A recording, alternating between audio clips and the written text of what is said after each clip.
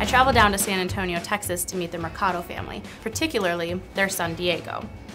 This family is a part of the Exceptional Family Member Program, which is a program to help military families with special needs. Diego is just a really cool kid and really hard to keep up with. Watch out. It's not every day you meet a 10-year-old kid that takes the Army more seriously than most soldiers do. Don't worry, just keep on going. How would you explain your son to me? Or describe him? That he is a very energetic child.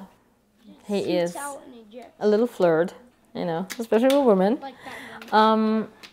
He loves the Army. Of course, his dad is a soldier. That's why it has a lot to do with it. So tell me about your pregnancy with Diego.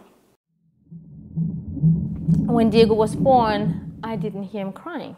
So I said, why is Diego not crying? And she said, oh my God, get the doctor.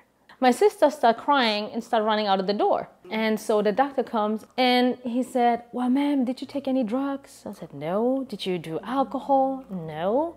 Did you had any weird pregnancy history? And I said, no. And so he lifted up Diego and he said, well, because he's missing a leg and 3 fingers. Jasmine shared with me that Diego struggles with confidence, and I'm sure that's still something that's there, but you know, growing up and as he started to notice that he was a little bit different, he had to kind of find his own way to cope with that. And the thing is with kids, they don't understand. If you tell them, oh, he was born like that, they continue to ask questions. How? You know, because they can't understand. Right. So I told him, I said, Diego, next time I try to ask you, I said, tell him the shark bit off your leg. So he really did, you know.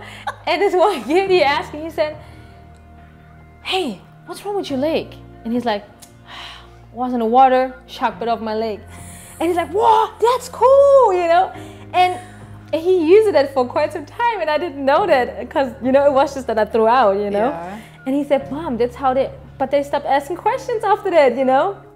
When he hit grade school, that's when the tables kind of started to turn, and he really got uplifted by a teacher that introduced him to racing. That should be good, right? Are you good there? I don't know. We'll see. We'll adjust it if anything. One day, the riders on the Ride to Recovery, which is I think they trek from Dallas, but they go a long distance. So all these riders, these wounded warriors are on their pedal bikes and their recumbents. And as he's out there, all of these wounded veterans, all of these riders stopped. You know, they stopped in the middle of the race. You know, this is a timed event. I met a wounded warrior, and then he gave me a bracelet, and he said, you are a honorary member of the Wounded Warriors. I feel pretty happy when I see wounded warriors going by me, and it's just unbelievable. Diego and Jason have been doing these races for about 4 years now. And Diego is just really inspired by the Wounded Warriors, and now they are inspired by him. Good. Push it. Push it. Come on. Diego, how old are you? 10. You're 10. What do you want to be when you grow up? Officer in the military. I want to be an officer because of my dad. I'll be just behind you. At one point, I felt it necessary to tell him, hey, you may not be able to be in the military. You may not be able to do this. Because I wanted to be real with him. But that day that he was out there looking at all these riders with no limbs or prosthetics just like him, I kind of realized, you know, maybe I don't have to tell him. Through my experience talking to both Jasmine and Jason, they both shared with me that they raised Diego to be able to do most everything by himself, for himself. He fell down, he had to pick himself back up, and that was so hard for them to watch, for them to see, because they wanted to be right there for their son.